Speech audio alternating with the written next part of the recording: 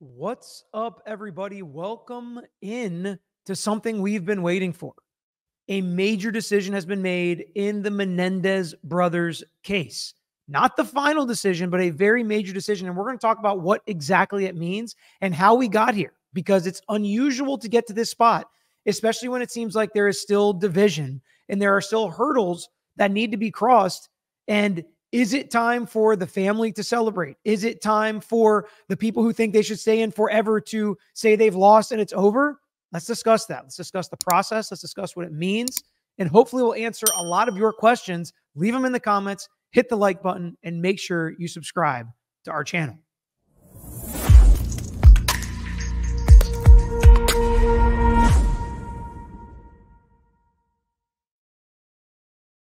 So we had heard rumblings a decision was going to be made by the end of this week. We heard rumblings of the family being cautiously optimistic. We watched the statements made by, and it's interesting to call them the family. It's such an unusual case because it's a family affair. Two sons take the lives of their mother and father, and the majority of the family is behind the two sons to say they should get out, to say that either they were not guilty or it should have been manslaughter or something lesser.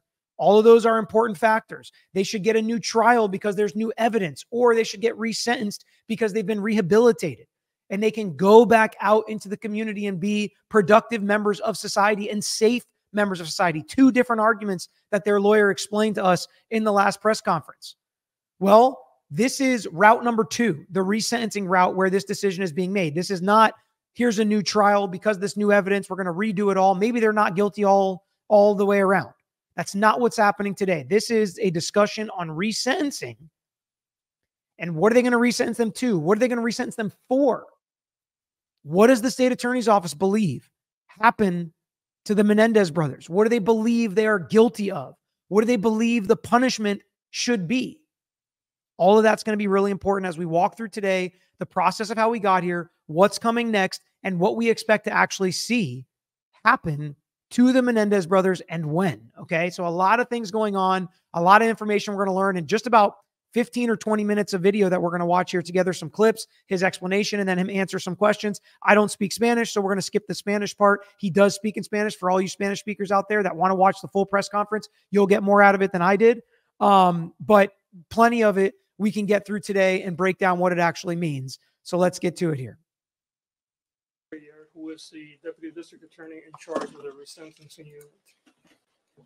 Let me begin by telling you that this is a case where we've had many people in this office spend a great deal of time reviewing the case. I can tell you unequivocally that we don't have a universal agreement.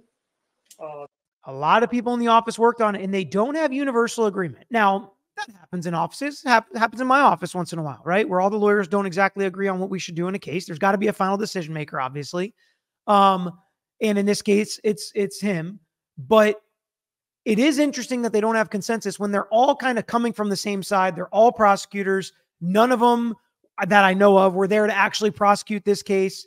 I shouldn't say that because actually I don't know. I guess there could be prosecutors that have been there for 30, 40 years. But it's interesting to me that they don't have consensus and that he's making sure the public knows. There's a couple reasons for that. Number one, just being honest, right? And transparent with the public. But number two, if there are members of the public that absolutely believe in the Menendez brothers' guilt, their danger, and that they should stay in prison for the rest of their life, you have an advocate in the DA's office. You have somebody fighting for your voice, and they're not done fighting. So I think it's kind of good public expression as well from him. I'm not going to say it's about politics, right? But that question is coming later. There are people in the office that strongly believe that the Menendez brothers should stay in prison the rest of their life. And they do not believe that they were molested. And there are people in the office that strongly believe that they should be released immediately and that they were in fact molested.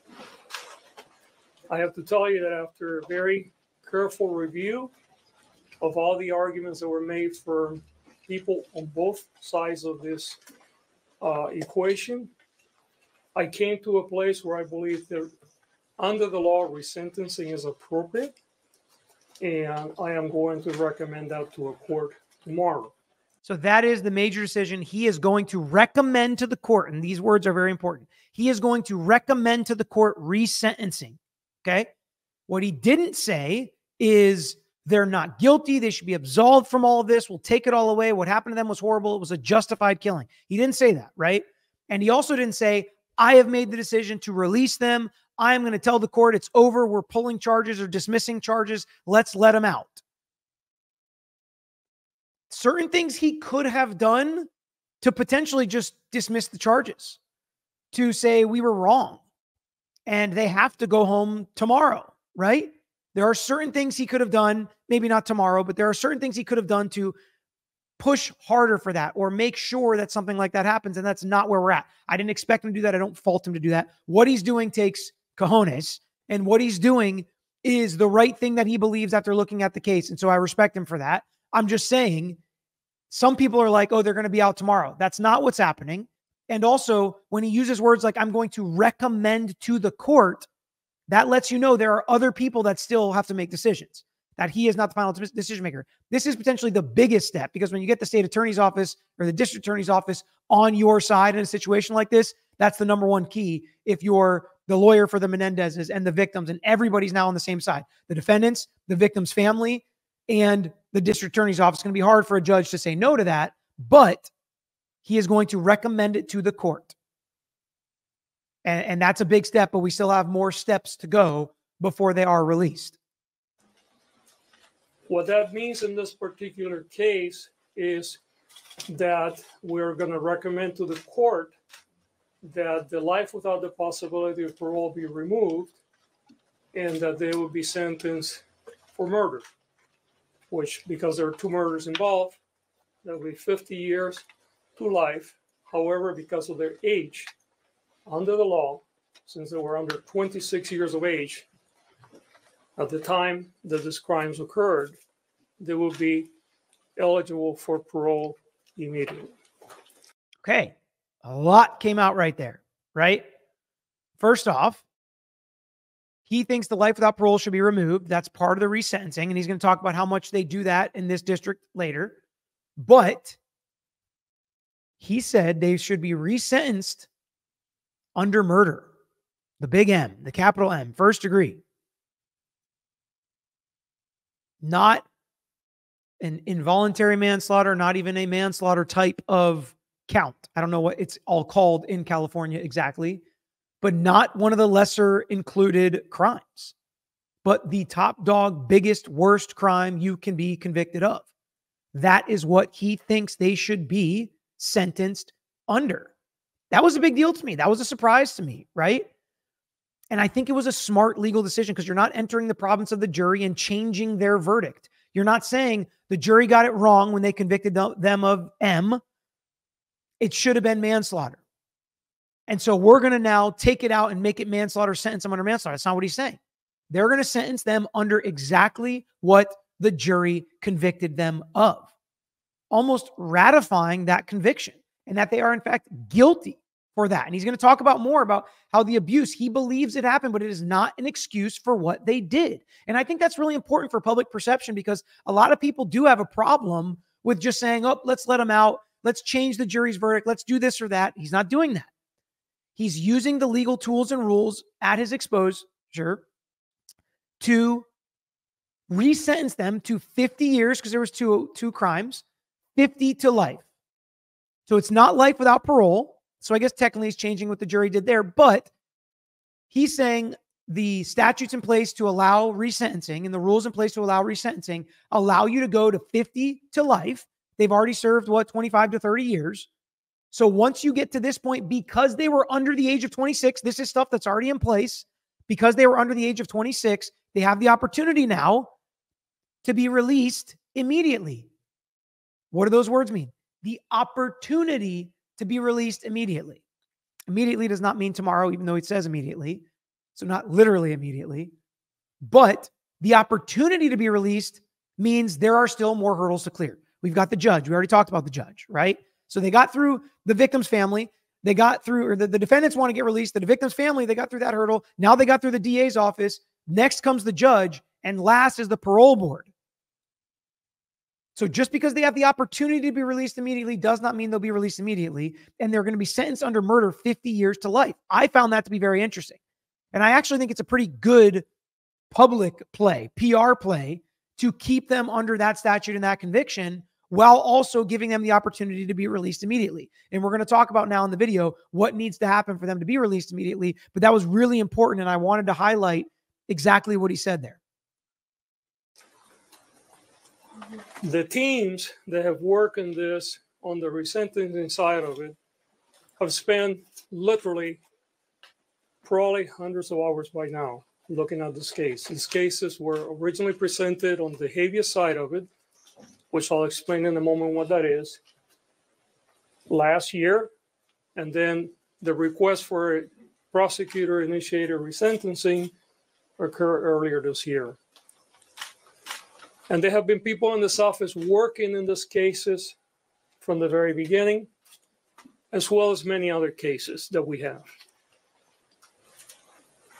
The reason why I'm here today and why I came in front of all of you about 10 days ago is because there was a more recent documentary about the case. So he's literally saying now, he's about to get into the fact that this most recent documentary, and I don't know which one he's talking about. I assume the drama series on Netflix. Maybe it's the documentary that came after. But he's literally saying, I came to you 10 days ago and I'm coming to you now. And he's about to get into the fact that this happened now. It was sped up because of public pressure. Not necessarily pressure, because of public interest. Public interest matters. Your voice matters, right? I know people feel like it doesn't, and sometimes it does feel that way in life, right? I get it. I feel that same way. But I like to highlight when it does matter. And when enough people get together and say, this is our society, and we're the people, we're the public, and this is a problem, and we rise up, it literally is going to talk about they got so many requests that they couldn't possibly keep processing them. So they decided to move it up, handle it as quickly as possible with all the requests they've gotten. And we're riding forward together as a public servant with what the public wants. Now, that can be dangerous if the public goes wild, but I found it interesting that he literally highlighted that, and he's going to explain what he means here. That again brought a tremendous amount of public attention. And we know there have been other documentaries, so this is not the first, this is the more recent one. And frankly, our office got flooded with requests for information. And even though this case was already scheduled to be heard in late November, I decided to move this forward because, quite frankly, we did not have enough resources to handle all the requests. And one of the things that I thrive to do in this office is to be very transparent in everything that we do. In this case, he moved it up because of the number of requests and be mentioning multiple documentaries. I mean, it's pretty mind-blowing for me. Even if it's true and that happens, a lot of times they don't admit it. We review the prison files. And you have to understand that the way the process works, when you're talking about a sentence and resentencing under the law, it really focuses not necessarily on what the original crimes were, but it focuses on, has the person been rehabilitated, number one, and number two, can they be released safely into the community? So he talks about, doesn't matter how heinous the crime is. I don't necessarily know if I agree with that. I think the heinousness of the crime does matter, and it definitely matters to the parole board. But he's like, we look at what they've done since then. And you're going to hear him parrot now, and I'm not faulting him for parroting it. I'm going to give props to Garagos, the lawyer for the Menendezes.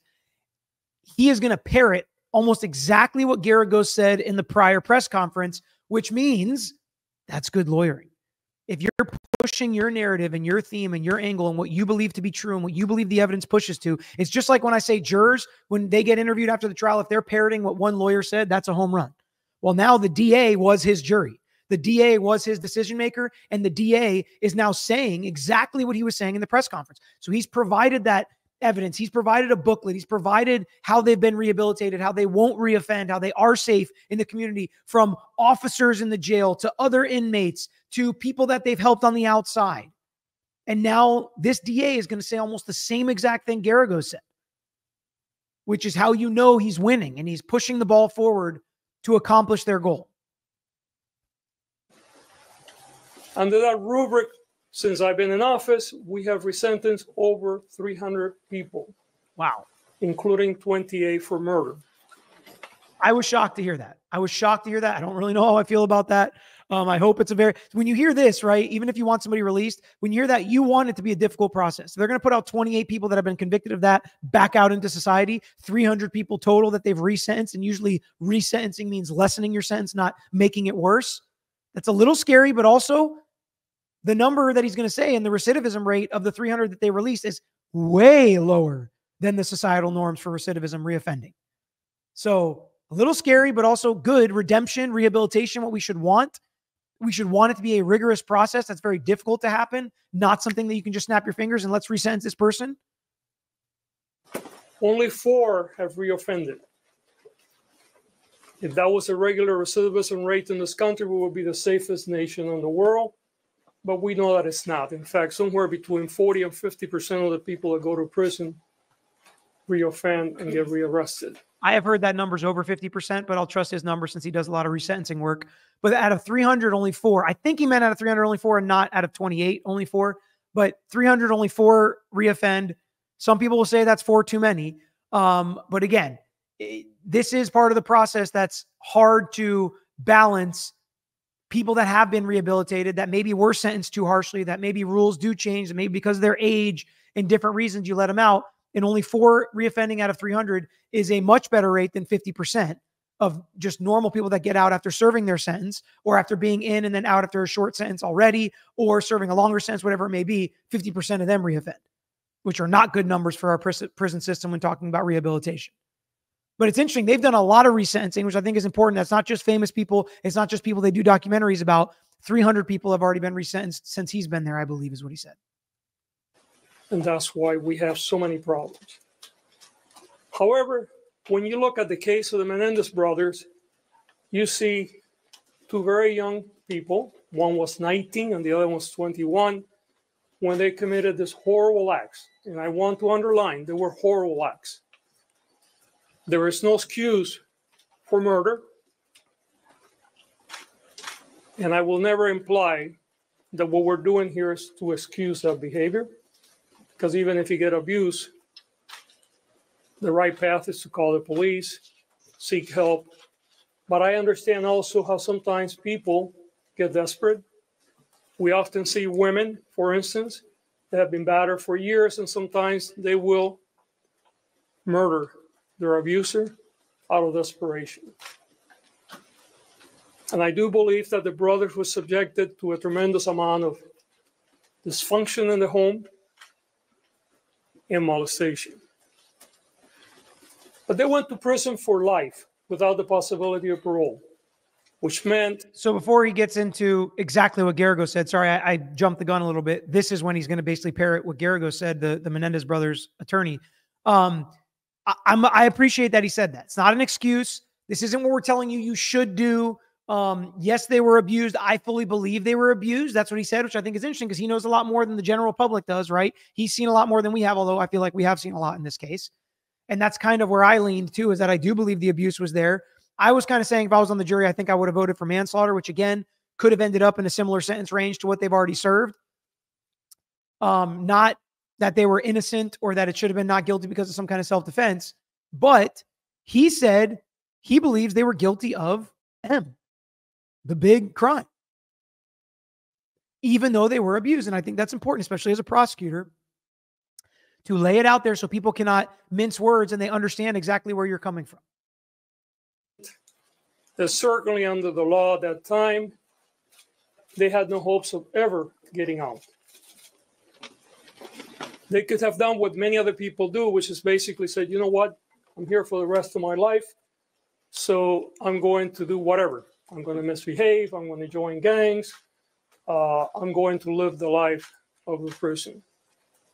But they never did that.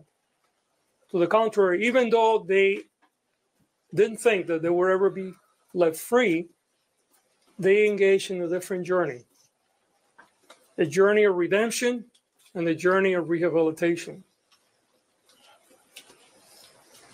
And often the people that begin their journey of rehabilitation and redemption in prison is often very internal.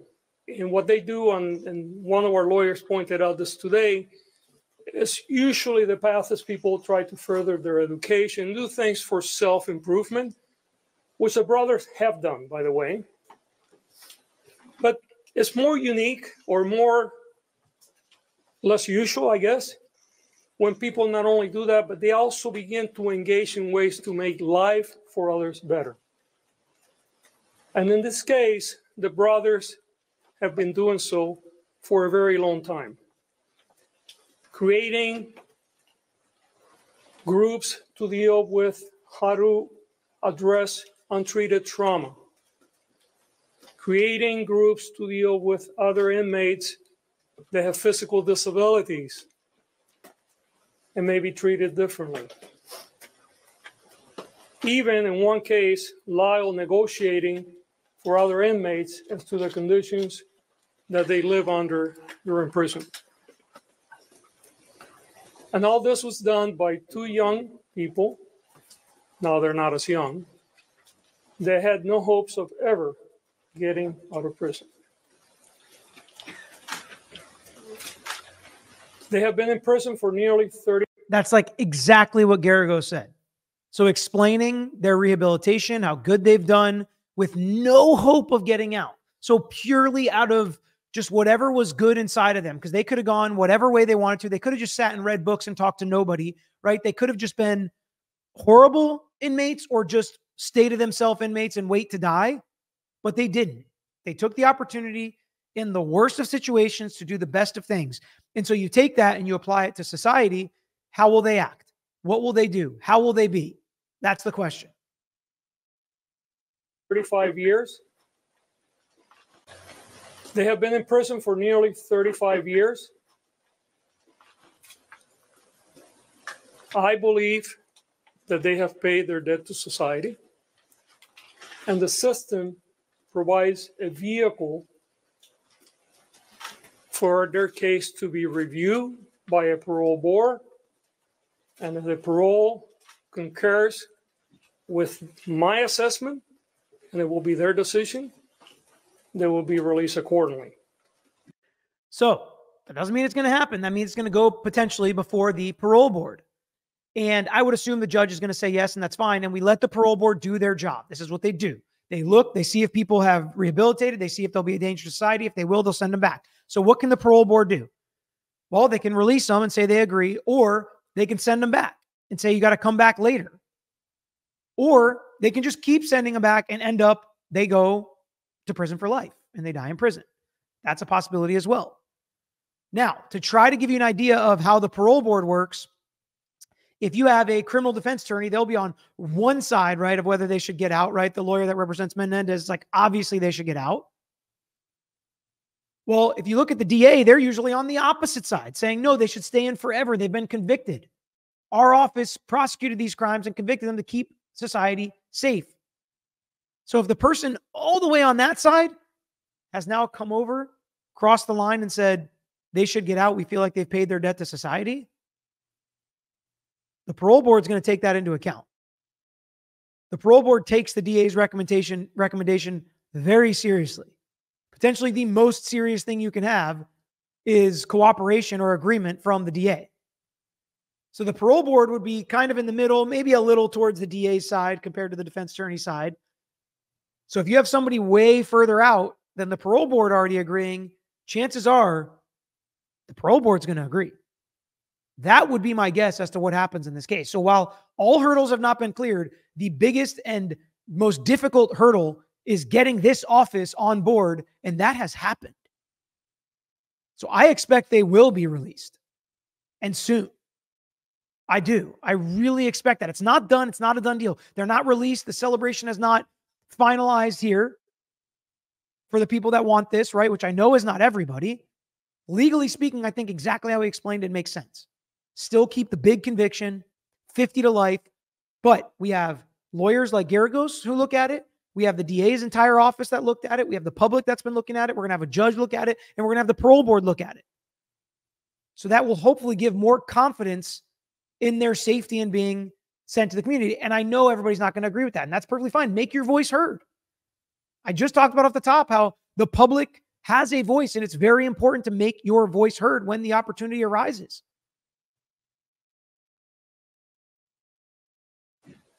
I must underline, however, this case will be filed in court tomorrow.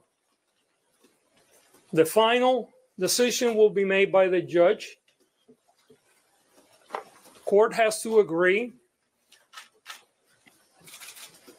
with my conclusion that they deserve to be resentenced. It is very possible that there may be members of this office that will be present in court opposing the resentencing. So not only is there division in the office, but the people that oppose the resentencing are also going to show up to court and argue to the judge. That's a little wrench thrown in, right? That's a big wrench. I said little, but that's a big wrench. Because if they make good arguments to the judge, and the judge is like, no, I'm not going to agree, because we've got a couple people in the district attorney's office that make really good arguments why they should stay in prison forever. So that's what makes me give a little bit of pause to my prior comments. And they have a right to do so. And we encourage those that disagree with us to speak, and the court is the appropriate place to do it. I appreciate that, right? I appreciate that. He's not stifling them. We certainly feel we're very sure not only that the brothers have rehabilitated and that they will be safe to be reintegrated in our society, but that they have paid their dues, not only for the crimes that they committed, but because of all the other things they have done to improve the life of so many others. So, again, he said they're sure, right? That's strong words coming from a prosecutor.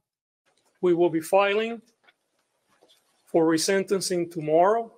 We're seeking that they would be sentenced to life with the possibility of parole, as opposed to life without the possibility of parole, which is they currently have. That means that they would have 50 years to life because there were 2 murders. But because of the age upon which they were convicted, under 26, under current law, that means they're eligible for youthful parole. I think there is also important. So then he goes into how the abuse can happen to boys too, and how things have changed and times have changed.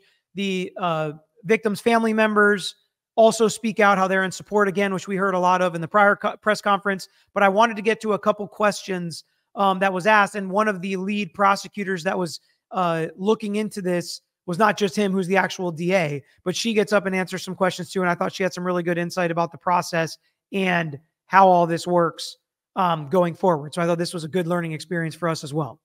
So what we'll do is we'll file our... Say your name, identify yourself, please. My name is Nancy Theberge. I'm the deputy in charge of the resentencing unit. This is Brock Lunsford, assistant head deputy of the post-conviction litigation division. So what will happen is tomorrow we will file the actual petition requesting resentencing with the legal arguments and accompanying exhibits as to why we think it's appropriate. It's just a filing. No one's going to physically be in the courtroom. From there, we'll also serve the defense with our motion and our paperwork so that they'll have their copies. And from there, we will coordinate with the defense to set up a court date with the court so that the petition can be heard. Now, whether or not that's a setting or a hearing will be decided between us and the defense and the court once everybody gets an idea of what we filed. Then from there at the hearing, the defense can either decide to have the defendants, the Menendez brothers, physically brought into court. They can ask that the individuals appear by video or audio WebEx, kind of a Zoom participation, which we all kind of adapted to because of COVID. And then from there, we will do the hearing and submit all the written and legal and oral arguments and any evidence that needs to be admitted at the time. And then the court will rule at that point. But we Perfect explanation, right? About what we can see, what we can expect, how it's going to work, still legal work to be done, arguments to be made, documents to be presented. We don't have that court date yet because we're just starting the process tomorrow, but it's our intention to have that go forward before the habeas, because if the judge grants it, that may impact the defense's decision to proceed on the habeas. Meaning if they win and they get the resentencing and the parole board's going to let them out, maybe they'll just withdraw the habeas and they won't go for a new trial based on the newly discovered evidence. That's what, when they say the habeas, that's what they mean. So we're gonna try it just as a matter of economy of time to stack it one before the other. Now, have the brothers found out about this in real time, or were they told about this beforehand, or what was their reaction if they were? No, this No, was. this is actually the family was only invited to come. They were not aware what the final decision was until a few minutes ago. The brothers may be actually seeing you guys on TV or social media, but no one knew other than a very small number of people in this office. And by the way, I should tell you that actually the final decision was just made about an hour ago. Pretty wild. That's pretty wild. Like just happened right before they came to press conference. Obviously, I think he knew which way he was leaning, but this is, I mean, we're kind of seeing history, I feel like. You know, we're watching and living history together. I posted on Twitter that the legal cycle right now is just bonkers. And I feel like that's true. Like so many huge things are happening that are such an opportunity to learn about the American justice system. Judge ruled. If the judge ruled in favor. Right. Then it goes back to the prison system, and then the parole system takes over that. That's good. Would there be a parole or probationary period? Would they have to live in a halfway house or simply be released if they're allowed to be released? You know, those are really completely entirely up to the parole board. There's a lot of options for the parole board, and we're just gonna have to wait and see. But this is a huge step to get there, right? So we'll keep following it to see if and when they get out, how they get out, what are the parameters. And I'm sure they're going to be doing stuff in the media to thank the public and become a part of it and tell their story, I'm sure. So I think that's something that still remains to be seen. We'll try. What was the factor that made the final decision? You said the final decision was just made.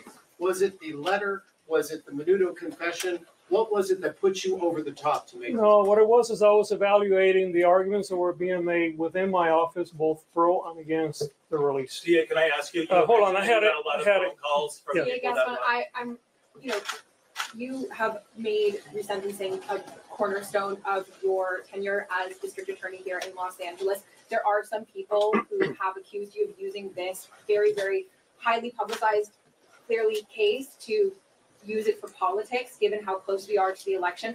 What's your response to people who have been making that claim? There's nothing political about this. We have resentenced over 300 people, including 28 for murder. And we will continue to resentence people in the future. And that's all I can tell you. But DA, question, Yes, how sir. is your bid for Excuse me, please. You're interrupting. Everyone's interrupted. I'm just wondering how your bid for re-election. Yes, please. Thank Yes. you. Could the brothers be home by Thanksgiving? I don't know the answer to that. Why did you? It sounded like no, based on the other attorney's timeline that spoke 30 to 45 days. decide not to go with the reduced voluntary manslaughter? That was part of the process that I was still going through up until a couple hours ago. I don't believe that a manslaughter would have been the appropriate charge given the premeditation that was involved in the murders. I believe that these were clearly murders that were premeditated. Now, the motivation, that's where, differences of opinion come up, but I don't think it would be appropriate to go all the way down to manslaughter. Yes, ma'am. Did you hear that? That was really important. He thought the presentation, there was absolutely enough evidence to convict him of the murders. He did not think it would be appropriate to go down to manslaughter. This has just been so revealing to me about what this process was like. And it's wild that this can happen. It's sad for so many people that want something like this to happen and they can't get the attention of the DA's office, but very interesting at the decision-making process, what they can go through and how it can come out when they really believe something is too harsh. And this is what we should do. If we think a change is necessary for justice, we need to make that change.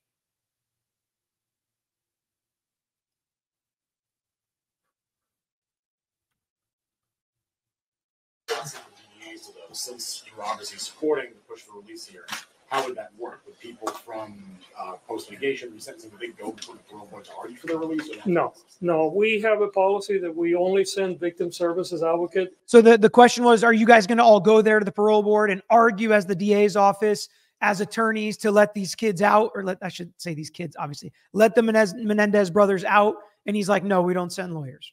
For their release or No, we have a policy that we only send victim services advocate if the victim or the victim's family wants that support. We don't send lawyers to our parole boards to relitigate a case. The parole board is fully aware of what the initial crime was, the crime that led to the conviction.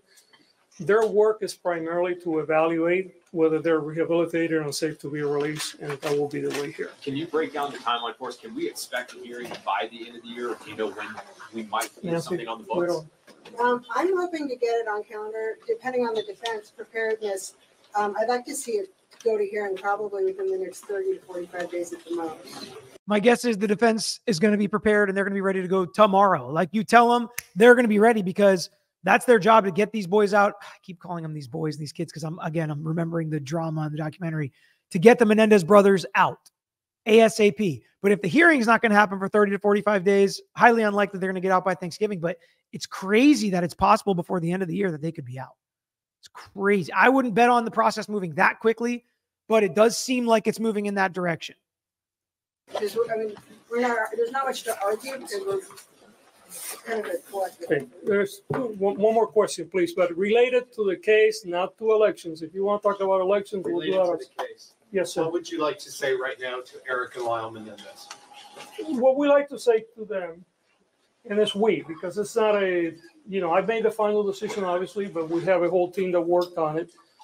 We have a family here that wants to be reunited, is that we appreciate what they did while they were in prison. While I disapprove of the way they handle their abuse, we hope that they not only have learned, which appears that they have, but that if they get reintegrated into our community, that they continue to do public good. Thank you so much, everyone. Thank you so much. All right. So that's it. Big win for the Menendez brothers. We'll see if they clear the last two hurdles of the judge and the parole board and how quickly they can do that. Let me know what you think about it. And I understand if you disagree, it's a totally safe place to discuss it respectfully. And I'm going to look through these comments. I can't wait to see what you guys all think. Please hit that like button. Thanks for joining me. Till next time, I'm out of here. Thanks for watching another episode of The Lawyer You Know. If you enjoyed the episode, please hit the thumbs up and share with your friends who may be interested here on YouTube. And don't forget to subscribe. You can also follow us on Instagram, Twitter, Facebook, and TikTok. And don't forget to check out the Lawyer You Know podcast with new seasons dropping every quarter. If you have a pase you want to talk to us about, if it's a personal injury case, wrongful death, catastrophic injury, car accident, or slip and fall case, please email us at lawyeryouknow@gmail.com. And of course, all these links I just mentioned are included in the description below on this episode and every episode. So until next time, this is Peter Tragos, The Lawyer You Know.